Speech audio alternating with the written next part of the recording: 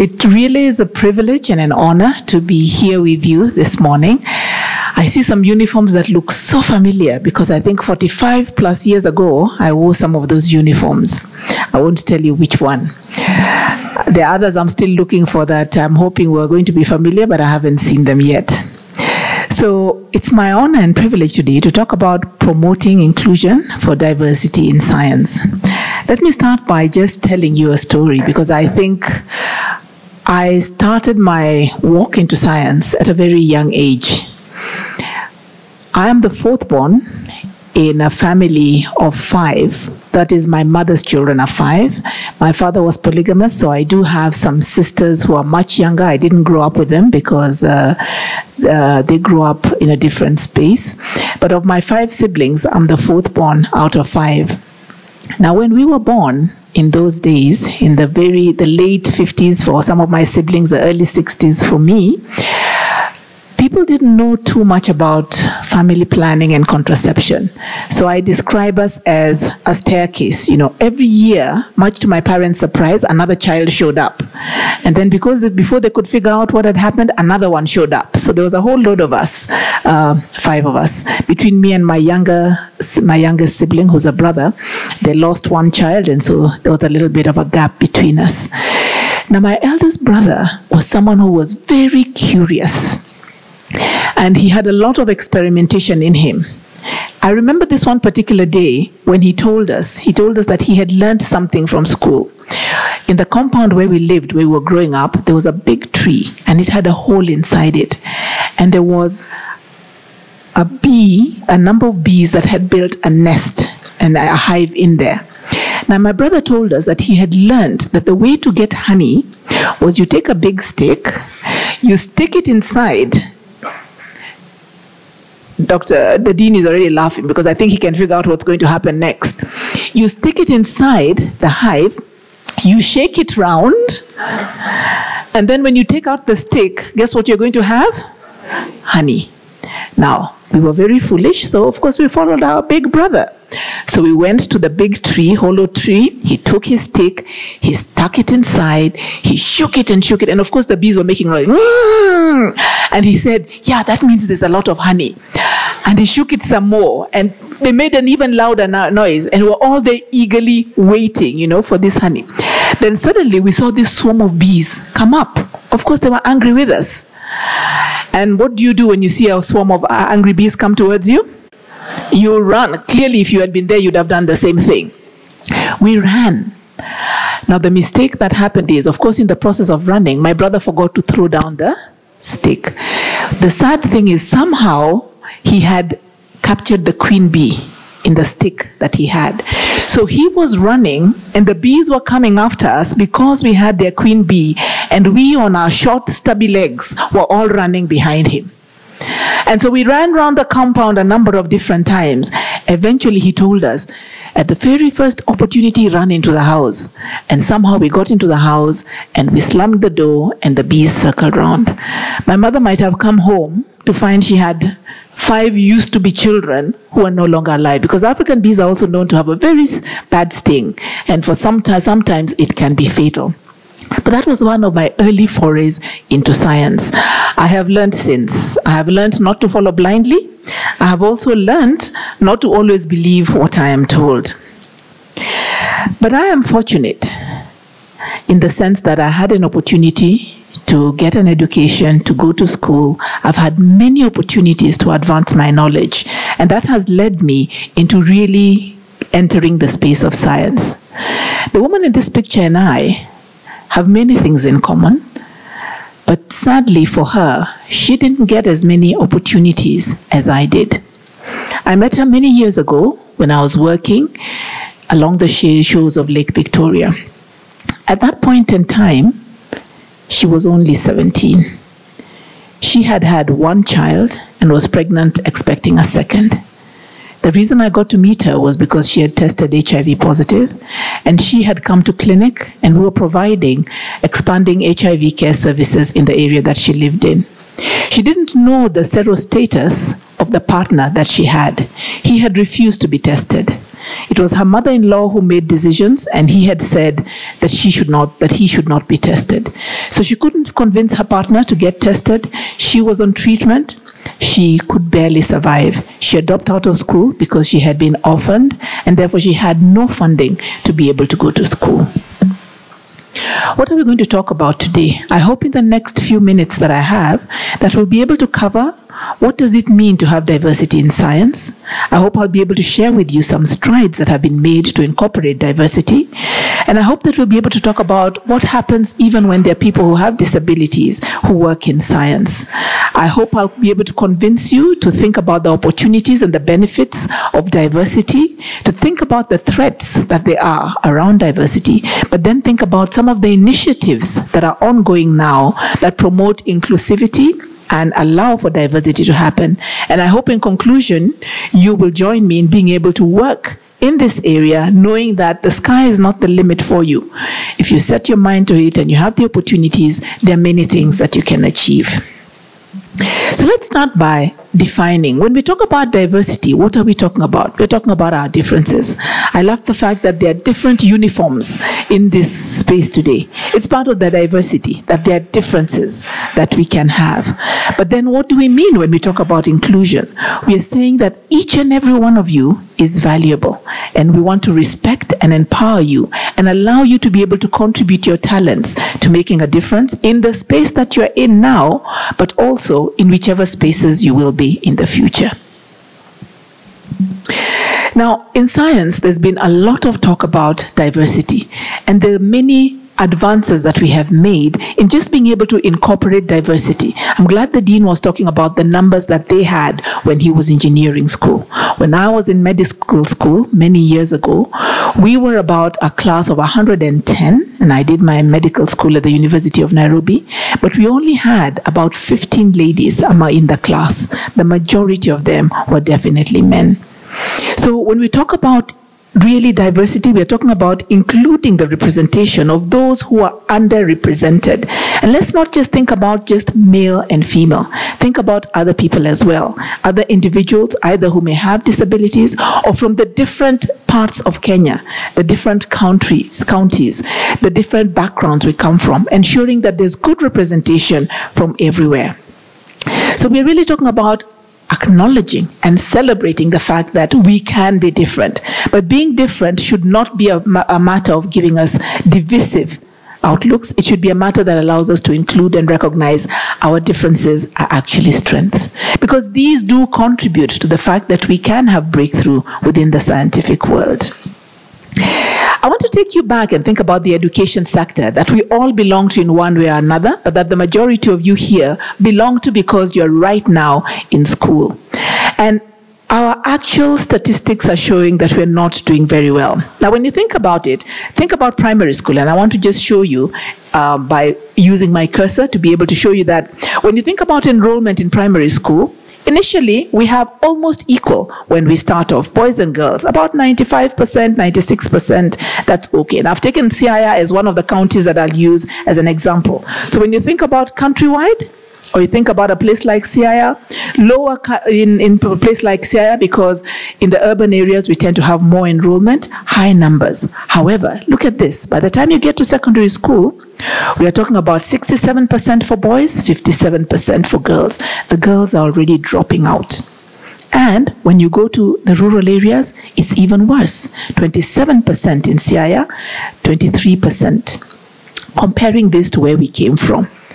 The sad thing is that when you think about girls aged between 9 to 13, and these are the girls who are transitioning from primary school into secondary school, most of the girls in this country actually live in a rural setup. And we have 80% of them who actually start primary school, but by the time we get to secondary school, we have less than 20%. Just about 14%. In the urban areas, which only has about 14.5% of the total girls in that age group, we start off with about 68% and about 30% who end up in the education sector in the secondary school. Meaning we are leaking people who could be in this scientific field at a very early stage. Let me emphasize it a little bit more for you. Okay. Let's look at the education sector. When you start off with the primary school, the early childhood education, this is nursery school, okay? So we have about more women enrolled than men. Now that is not a surprise, because when you think about the general statistics, we actually have more women than men. Why is that so? The natural selection order, women tend to survive earlier. And even if you look at children, female children survive better than male children. For some reason, nature just has it that they're more diverse, they're more robust. So we have higher numbers. But look at this, when you come to primary school, already the girls are dropping off, 46% versus 51%. When you come to secondary school, we're already losing the girls. By the time we come to university, the boys are definitely in the majority. And when we don't have enough information in our postgraduate. So when we're talking about completion rates, look at this. Our completion rates are actually quite dismal. Only 68% of the men, lower secondary, and 37% of the women. So we are losing out people, and they are bleeding out at some level. When we think about those who are working in science, there definitely is a preponderance of men. 52,000 in the science sector compared to 21,000 when you're thinking about the sub-Saharan region. And just showing this a little bit more, we have many more men in the science field than we have women. And why is this? One reason is because sometimes women are made to feel like, no, they can't quite do the science. Science, math, engineering, all those are difficult subjects that are more for the men rather than for the women. And that is actually not true, because there is nothing genetically that would make it more difficult for a woman to do science than for a man. It's purely in the attitude, it's purely in the cultural norms, it's purely in the things that people talk about that then discourage women from getting into science. When we're thinking about this country, remember that we only have about 28% of women who actually work in STEM. A number that really should make us hang our heads in a little bit of shame. Thinking about the engineers that the Dean was talking about earlier, only 8.4% of those who are registered are actually women. So women in science are still, unfortunately, we are still lagging behind. And these numbers are really attributed to inequality and discrimination. Unfortunately, even today, when families have a challenge with the amount of money that is available for education, guess who gets sacrificed? The female child. And again, it's because our working industry is slated in a manner that means that women and young women go into the workforce much earlier. There's a demand for house help, for lowly paid individuals, and most of these individuals end up being young women rather than being young men. The Dean talked earlier about the numbers, but he also talked about the women being here and there, just a few. This is actually illustrated by the lack of women in leadership in science.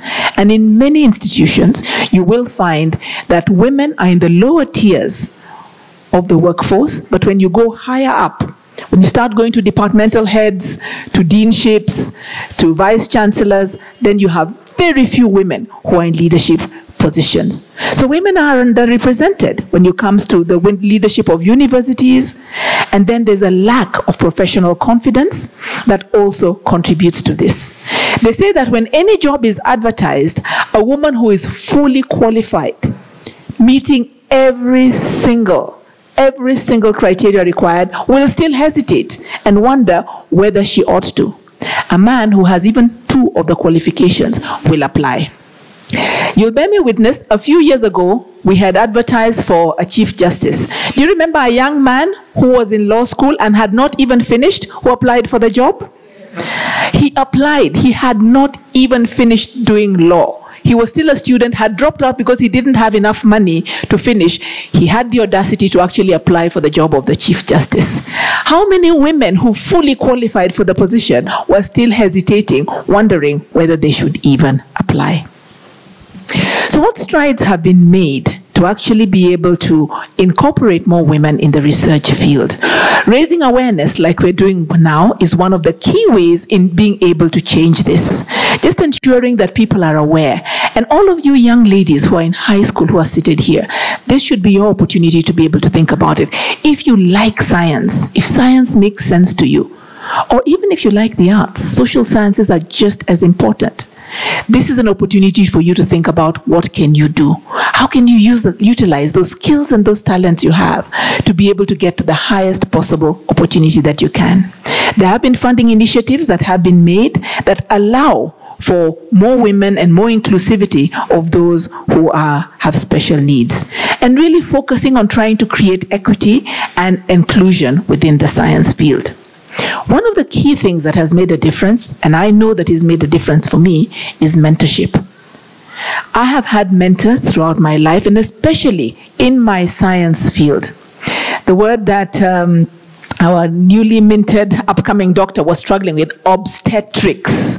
It's obstetrics. It's always a problem for people. Obstetrics and gynecology refers to the care of women. That was my first subspecialty in medicine. The care of women during delivery, and gynecology refers to all the other diseases and challenges of women. So I have had mentors when I did my obstetrics and gynecology, and even more when I did my Masters of Public Health at the University of Washington and my PhD. I had mentors who invested time and effort in ensuring I learned, I grew, I had the opportunity to build my scientific portfolio. Now I do not see women on a regular basis every month, not at patients. I work in the research field. I actually focus on reproductive health needs of women by doing research that will be able, I hope, to make a difference in the lives of the women that I hope to serve in this country and beyond. So mentorship is key. Finding mentors who are able to provide support. But the second thing is also role models. When you see other women who have succeeded, then you know there's no reason why you yourself cannot succeed. Ensuring that we're actually addressing this gender bias to be able to ensure that we can meet the needs of women. What are some of the challenges that women face even when they get into the research field? We have that unique an important role of childbearing. But then women lose years in their careers because of the childbearing years. And unfortunately, the scientific world and a lot of business does not recognize this role. And so while women are busy caregiving, a very important role, because if women don't reproduce, we will become extinct. If there are no new babies born, if there are no new individuals coming into the world, we will not exist. But while they do that very important function, they lose out on those years. It's very hard to be running a scientific career, doing research, working in whatever field, while you're also bearing children. And 3 months of maternity leave that many people give, some don't even give that 3 months, is not enough. Children need their mothers for those first 2 years. It's a very critical time in a child's life for a mother to be available and to be able to give the care for that child to develop well. So it does cut into the time that they need for growing their careers. Kenya has tried as a country to be able to do some work in this area. And one of the things that has been important is really adopting the issue of gender mainstreaming in all the different frameworks of science. And this has been acknowledged in the Science, Technology and Innovation Act of 2013. There's also been designated funds by the National Commission for Science, Technology and Innovation, NACOSTI, and the National Research Fund, the NRF. They have funds that are dedicated to women scientists. They put out a specific call saying this is a call for women scientists, both for doing research and even travel grants that provide this. They also talk about trying to do skills building. And there's been a focus, and some KEMRI centers, particularly the Center for Global Health that is based in Kisumu at KEMRI, has been trying very hard to focus skills development for women in specific. However, these are not enough. Even though it has been done, it is actually inadequate. But one of the key things is also just gathering data, chalking up the numbers to be able to say how many women do we have in any particular sphere, because that is very helpful. I will provide these slides to the organizers, so I hope you'll be able to get them. And one of the books that would be very nice for you to look at is just be able to see what are some of the stories about women in sub-Saharan Africa that have made a difference in science, and what are the stories they tell about their lives. Are there benefits? Are we just keeping on talking about including people, but does it actually make a difference to include people? Yes, it does. The reality is the diversity that we bring to the table as women and as different people with different abilities actually makes for an enhanced social benefit. The science is better. We think differently as different individuals and as different genders and different sexes. And that diversity brings about a strength that cannot be done by one gender alone. There's more effective or translation because, as I keep hearing, I work really a lot in the HIV field. And one of the things I keep hearing, because my focus has been around young women. For me, the face of HIV in the world has been a young African woman. And what I keep hearing from the field is young women saying, don't do anything for us without us. And it is an important thing because we cannot do things for people without them. If we do not include them, we do not know what their needs are. We do not know what they want. And we do not know what works for them. And the solutions that we come up with, we may come up with fantastic new pills that supposedly stop HIV. But if people can't take those pills, they have nowhere to keep them. They have no privacy in which they can swallow the pills. They have no space in their lives in which they can accommodate our innovations. Then it doesn't work for them. But one of the important benefits is just the improved workforce that we end up having when you have this diversity. I want to shift a little bit from women and talk about those who have disabilities, because this is another area that is important when you talk about inclusion. Why is it important to talk about disability? There are certain disabilities that are not a disadvantage and that can allow people to still be able to practice within the field of science. And right now, because there's so many innovations that help individuals to be able to work, even despite disability, we should not exclude them. When I was in university many years ago, before many of you were born, many of you sitting here today, one of my friends was a young man who was doing law. And in those days, there weren't enough materials for those students who were doing law who were blind, and he was blind. And what we used to do is we used to rotate a number of us, and we'd go and we'd read for him the law textbooks. They were fat law textbooks. I still remember a book that was called the Book of Tort, because I kept thinking, what on earth is taught? And who is taught? And why is this book so fat? And we would read for him, and as we read for him, he would type in Braille, so that he would have notes that he could then later read on his own. And different ones of us who were his friends would go and read for him every evening because he didn't have access to the materials. Now, he was one of the top graduates in his particular class because he had the support from a group of friends who would read to him. One of his gifts was actually music. He was a very talented guitar player, really, really great guitar player, and also had a very beautiful voice. But there weren't enough resources. Right now, with the computer technology and the AI we have, there are a lot more resources that can help people with disability be able to work even within the science field and be able to achieve their highest potentials. But unfortunately, many people have a negative attitude. The fact that someone has a disability, people already feel that that means they're not capable of doing what others would do. And then our schools and our universities are not friendly. I notice we have a ramp here, so indeed, Dean, congratulations. You are making sure that even if someone did have a disability, that they could get up here. I'm not sure how they would get onto the stage, but at least they could come right down to the bottom of the podium. Making sure that we are providing inclusive areas for people to be able to learn. And creating funds that allow those with some disability, because it's not a choice of their own making, but they do have things that they can contribute, and we do need them to be able to contribute to us as well. It gives us enriched perspectives, and it actually does ensure that we can generalize the findings that we have. It allows us to think about the ethics of what we do and how we do it. And with this better representation, it makes sure that we are socially responsible to ensuring everybody within our community has the support that we need. We'll never have a perfect community, and nobody is going to be the same, and nobody is going to be perfect. So regardless of what disability someone comes to the table with, they're a person of worth. They're a person who's created in the image of God and needs to be respected and accepted in the same way. So what are some of the challenges that we face in being able to promote science? Financial constraints. Just putting in enough money is one of the biggest challenges.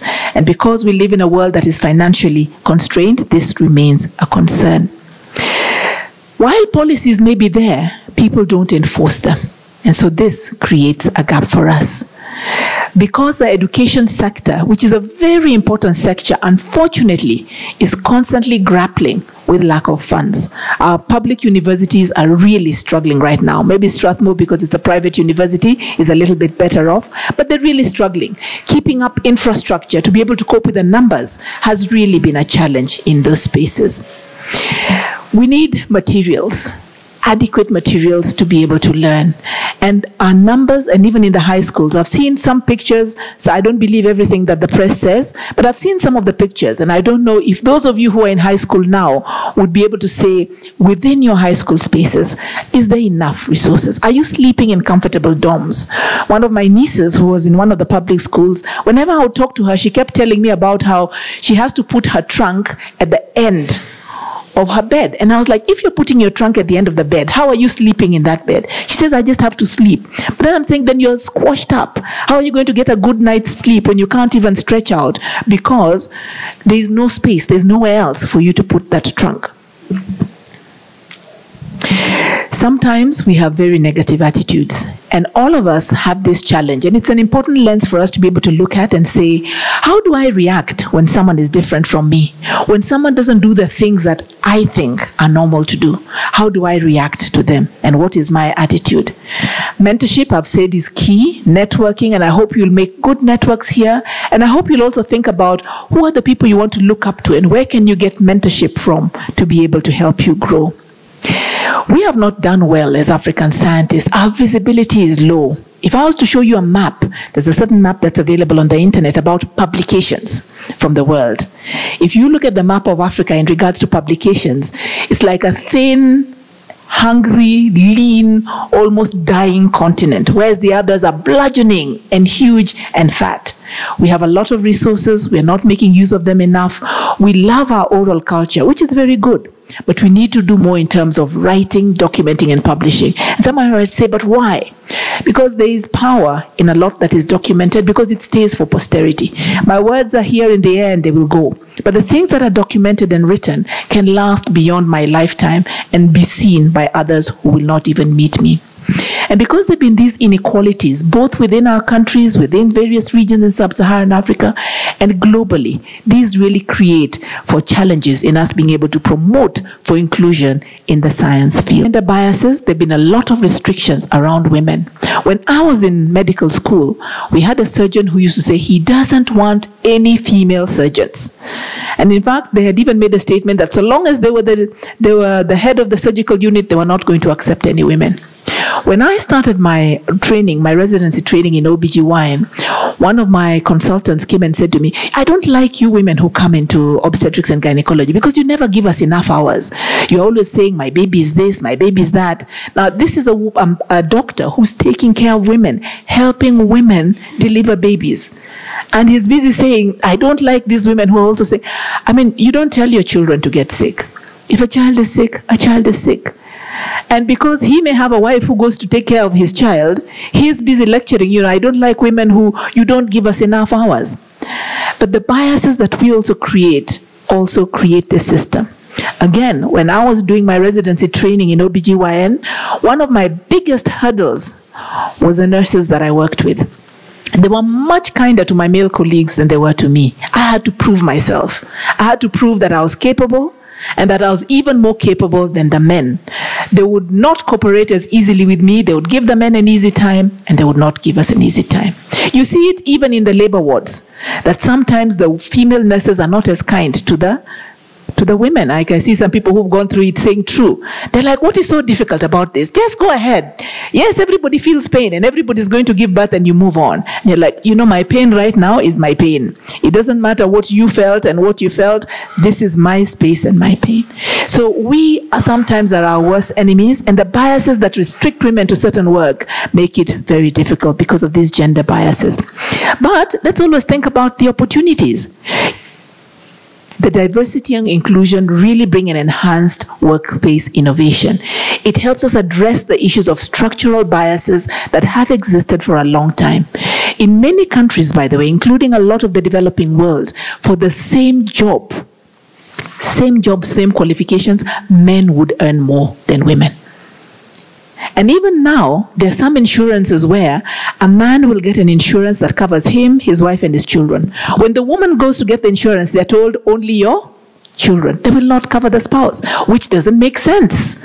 If you're employing a man in that space and you're going to give him a cover for his wife and his children, why will you employ a woman and not give a cover for her husband and for her children?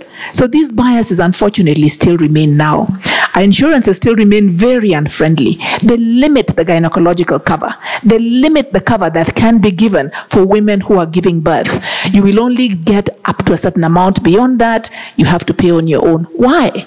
For something that is so important, so normal, so natural, and so key in keeping the world moving in terms of delivery. So we still have a lot of inequalities. It will enable us to support female scholars and allow them to be able to really capacity build for women who want to work in science. It allows us to be able to access resources that we probably wouldn't otherwise access and leverage the youthful or the young population that's growing up so that they can make use of these. I really want to push for mentoring because that is such a key part in being able to make a difference in diversity, and we really need to push for issues of not just policy change, but embracing the policy and being able to implement it. I'm a good timekeeper, so I won't go beyond the time that I was allocated. So I want you to really think about, this is not just a problem, it is an opportunity. We want to enhance the innovation that can be brought to the table through making sure that we have public engagement like this one to be able to promote a broader view of how we can get more women in science. It will increase the competitiveness of our institutions and also of our industries. There are threats, and I've pointed to some of these before, the biases that we come to the table with. Your own biases as a woman that you think you can't do it. The biases that the young men around you may be saying, thinking that they are better than you. There is nothing that actually says they're better than you, genetically or any other way. You are just as good as everyone else. The fact that we don't have adequate representation should not keep us there, sticking into the stereotypes that make it feel like women should always just stay in the background. That is something we should not embrace. And then just making sure that we continue to push back so that there are adequate opportunities for us to access the resources that we need to have. There are many programs, and I hope you can access some of these initiatives that allow us to be able to think about opportunities where women can be promoted and be allowed to be able to have opportunities in science. Now, as I close, I want to tell you another story. I was attending a meeting that was actually linked to the United Nations in New York, and we were making a call really for putting more money into work that was going to help promote what we call attending to the dual needs of women. Many women need a contraceptive so that they can control fertility when they need to. But you know, many women also need protection against sexually transmitted infections. For many sexually transmitted infections, they manifest in men more easily than women. So a man who has a sexually transmitted infection will very quickly complain about discharge, pain on passing urine. For many women, they do not have those symptoms. So they end up staying with infections that could stay for a long time, cause a lot of damage to their reproductive system, even render them infertile. So we were in a meeting in the United Nations. We were talking about in New York. We were raising these concerns about raising awareness and putting more money into reproductive health research. Now that was like at the end of the week. I traveled over the weekend and I came back into the country and then traveled up country to go and visit my grandmother. And in my grandmother's small kitchen, she still loved her small kitchen. She still loved, even though, you know, we had made available other facilities for her, she still believed that her three stones and her firewood was the best way to cook certain things.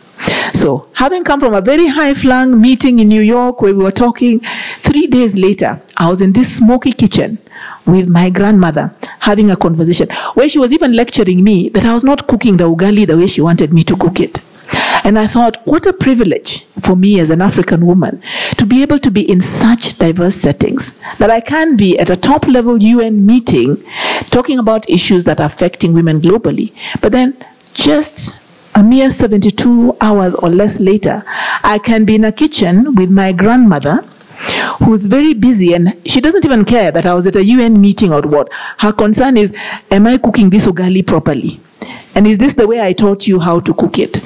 And there's too much smoke. You need to know how to ensure that there's not a lot of smoke when you're cooking. So we need to embrace the diversity of our lives as well. That being in one place does not stop you from being in another. Each one of us has the responsibility for what we do.